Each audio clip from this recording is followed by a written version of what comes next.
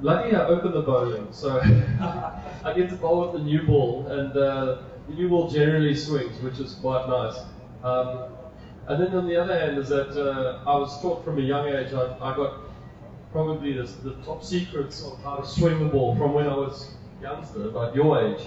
So it was just something that I just practiced and practiced and practiced, and I was taught quite easily the two basic fundamentals of swing bowling. If you're going to bowl, if you're a right-arm bowler and you're looking to swing the ball away, that part over there of your wrist is the first part that you want to show the batsman. So that's an away swing ball. That's the part there.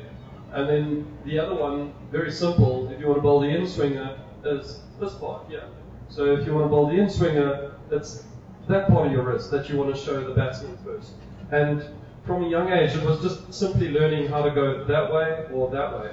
And then as you get older, you learn to control it. You learn to, figure out what angles to use to get the ball to swing a lot more. You figure out whether to get closer to the stumps or wider from the stumps. And then, you just take it from there. People often sit back and watch on TV and see this ball swinging, but there's a little bit of planning that goes into it. I might land in one place and swing it huge. I might land in the next place and swing it a small amount. That's just to try and confuse the batsman. So those are the two simple things that I was taught when I was your age, and I just practiced it over and over and over again until I got them both right. And yeah, it kind of works for me now.